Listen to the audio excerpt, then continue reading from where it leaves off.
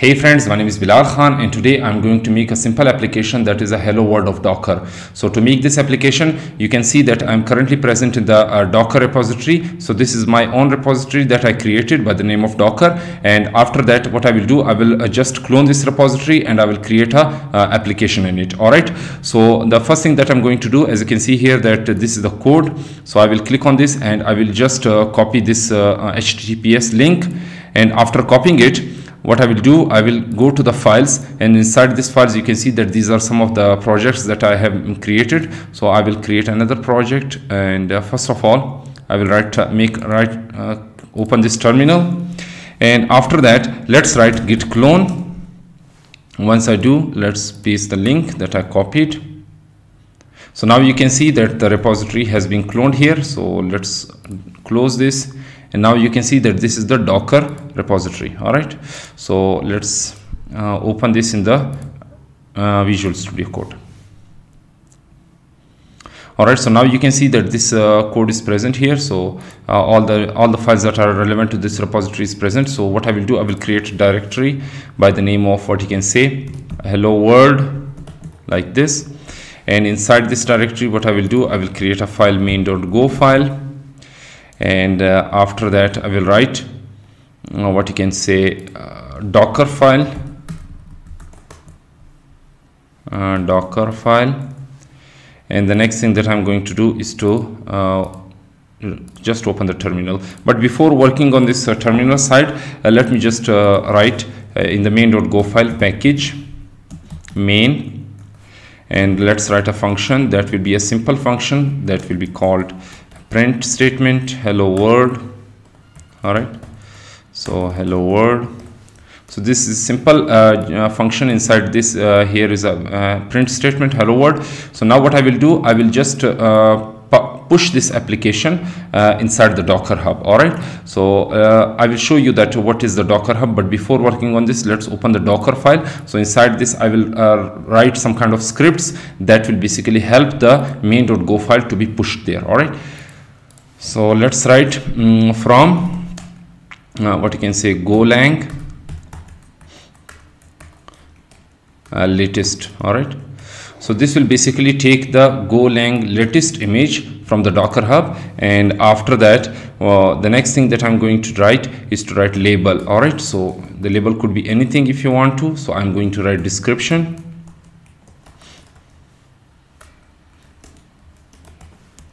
and the description is the this is the Hello World Docker Hello World application. Hello World application.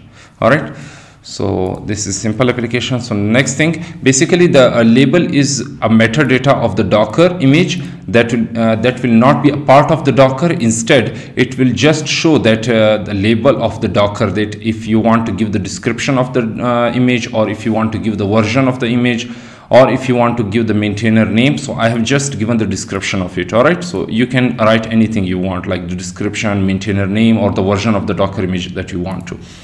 So the next thing is, let's say what you can say, working directory. So it would be like app. So this will be the working directory that will be present in the Docker image, and inside this working directory all these files that are present in the Hello World will be transferred here in the app directory. All right, so after that let's write copy.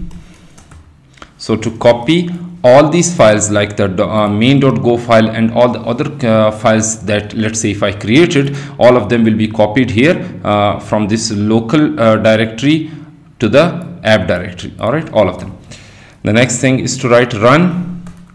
So let's write run, and run is basically write go build o main. So this will create a build image executable file for the main.go file. All right, so when this main.go file will be executed, this will not be executed as this main.go file. Instead, it will be executed as the main file that will be built from this main.go file. All right, so if I run this command in the terminal also, let's show it to you. If I run this command, before running this command, let's write hello world. All right, inside this, if I write hello, this command, you can see that it is requiring first of all the go mode init, so I will write go mode init. So this is also the requirement of the Docker image to be this file to be created. So I have forgotten about this, so you need to create this file in order to create a Docker image. So let's create this now. After that, let's write the command here. Now you can see that this is the main image that is created, but it is not opening here, but basically it will help us to transfer the data from the main image, not from the hello main.go file. All right, so this is the point that I was talking about. So let's delete this, and the go mode or go.mode file will be present the same, because I'm not going to delete it. It will be used when I will push the data from the local directory to the Docker hub. All right, so after that, let's write what you can say working directory run, and the next thing is expose. So expose will basically 8080. So based on this port number, the container image will be exposed. All right, so it will be shown to us. So the next thing is to write cmd main. So basically what it does, it will when the Docker image, when the Docker container will start it will run this it will run this file. All right, so as you can see that this is the file main file that I created earlier by using this command. So when the container will be started, this main file will be executed. All right, using the command interface, command line interface. All right, so let's save it and save this one also. And now let's go to the command prompt. So now the first thing that I'm going to do is to write Docker build and then the target. So the target would be iBilalK, and then the application name that I'm going to transfer there. So I will give any application name like this one, Hello World. Hello World. So let's go to the Docker hub. Where is the Docker hub? Yeah, this one. As you can see that this is the Docker hub that is currently empty. So if you want to, you can make an account in it. So this is the iBilalK username, and after that inside this iBilalK I have given the this build image that I'm going to create it. All right, so this is the thing that you need to keep in mind. And after that, if I press enter on this, you will see that it is giving me an error that one argument, basically it is requiring an argument. So let's write what you can say Docker build Docker build T. Sorry about that, I have to write the same command with the dot also. All right, so let's write like this. So now it will build an image by using this file. You can see here that I wrote here. All right, so let's wait for it. You can see that now this is the successfully tagged iBilalK. This is the Hello World. After that, let's write Docker login. So it will basically log into the Docker hub account using the terminal. So yeah, you can see that now it is login succeeded. After that, if I write Docker push and then the iBilalK and Hello World. So this is the image name that I'm going to push. So Docker push iBilalK, this is the username of my Docker hub account, and this is the image name. So let's press enter on this. So now it will take some time in order to push the this image. So I will wait for it. So let's wait. So now you can see that it is successfully pushed. So what I will do, I will just clear it, and after that, after clearing it, let's refresh this page of the Docker hub.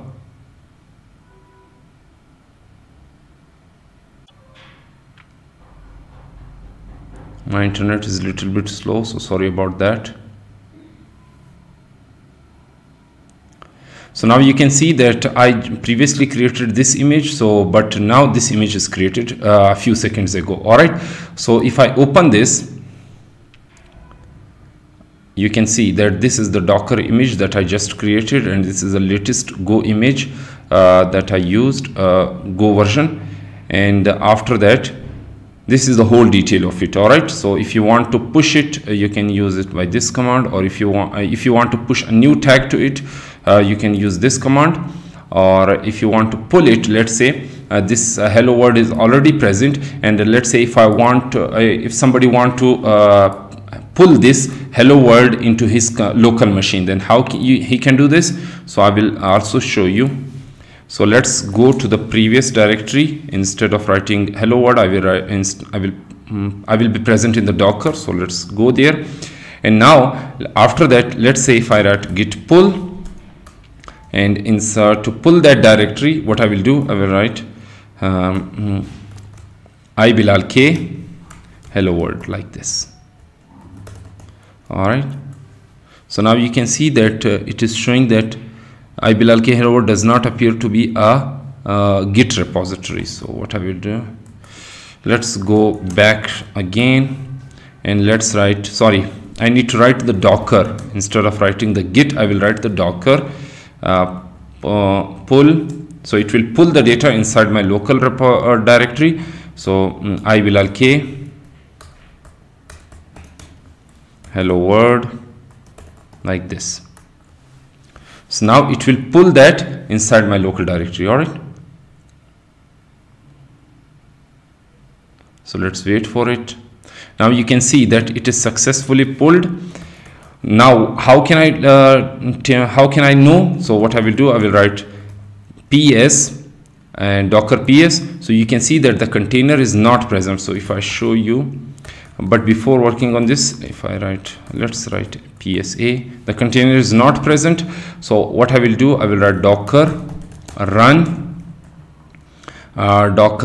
p for the port. So you can see that this is the port. So I will put 8080, and after that the D. So D is the command that will basically detach this application that I created from other terminals. So let's say if the other part of the terminal, let's say there are multiple terminals that are running like this one, so it will not disturb those terminals. Instead it will detach this application from running there. All right. So you can write like this, hello world. All right. So this will basically run this port 8080 on this image that I have given it in the detached mode. So it will not disturb other terminals. All right. So let's press enter on this. Now you can see that this is the string that it is giving me, and this is the container ID that is belonging to this application. All right. So if I want to run this, let's copy this and write docker logs. You can see if I paste this container ID, you will see that this is the hello world that is shown to me. All right. So this is how you can take this container ID, and after that you can print the hello world. But let's say if I want to write docker ps, you can see that the container ID is still not present, because the problem is that the container ID exited. So what do I mean by this? If I write docker ps a, again you can see that this is the container ID. So it is in a short format. So this is the container ID that I just created 42 seconds, and basically this was exited 41 seconds ago.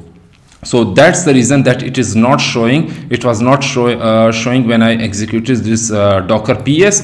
So basically it exited when I just run it. It showed me the hello world, and then it exited. After that, if I again run this command, like what you can say, let's copy this and let's write docker hello logs and paste this. You can see the hello world is printed. Now if I write it again, you will see that now the container ID is exited. After that I have to run it again, and it will show me the hello world. So it is when the hello world is printed, after that its work is done, and now it will not be shown to me every time. All right. So yeah. So this is the problem. And after that, let's say if I want to delete this container, so how can I do this? I can write docker rm and put the container ID like this. Or let's say if there are multiple container that are present, so what I will do, I will write docker container prune like this. So it will delete all of the containers that are present. All right. So let's write yes. So currently there is only one container. So that's the reason that it has deleted. If I show you, you can see that inside this, you can see that no container is present. All right. So this is how it will work. Now let's work on the git statement. So let's write git add. But before working on this git add, I will write docker. And now I'm present in the docker directory. Now what I will do, I will write git add git commit created a simple Docker Hello World application,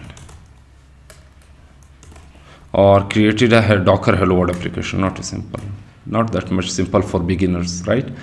So let's write git push origin master main, sorry, because the branch name is main. So let's go there. You can see if I refresh this, you can see that now the Hello World is now entered here. Let's check this. You can see there is Docker file, main, and all these things. So yeah, so after that, let's go to the what you can say, this Docker Hub. If I want to delete this, you can go to the settings and delete this repository, like Hello World. Now this will be deleted. All right. So this will also be deleted if I want to. Like, let's go to the settings. Docker Hello World. Let's delete this one also because I don't need it. So now you can see that this is also going to be deleting. So both of them are going to be deleted. So yeah, so I hope you understood and liked this video. So if you liked it, then make sure to subscribe to my channel. And if you have any questions, then ask those questions in the comment section below. I'll be happy to answer all of them. So till then, goodbye.